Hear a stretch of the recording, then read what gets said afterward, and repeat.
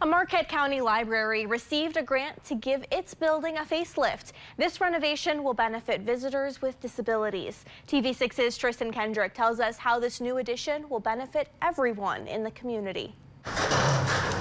These doors to the Negaunee Public Library and City Hall will soon be easier to open. The library just received a $10,000 grant from the American Library Association. Library Director Jessica Holman says the grant is part of the organization's Libraries Transforming Communities effort. Installing automated door openers to City Hall and the library. And it's going to be at the same time that City Hall is replacing the ramp, which is literally crumbling apart outside. And so this is going to be a huge improvement. The grant-funded door openers will come as the city pays to replace the outside ramp sometime this year. People in wheelchairs or with walkers or even families with strollers will be able to get into the library more easily. She says the current doors have caused issues for people of all ages. Some of our doors are heavy and people struggle with them, so this will literally open doors for people. They'll be able to get in with just the push of a button. Superior Alliance for Independent Living is the disability services and support organization. Sue Anderson is the organization's accessibility services coordinator. She says this project is important to the UP and the entire state.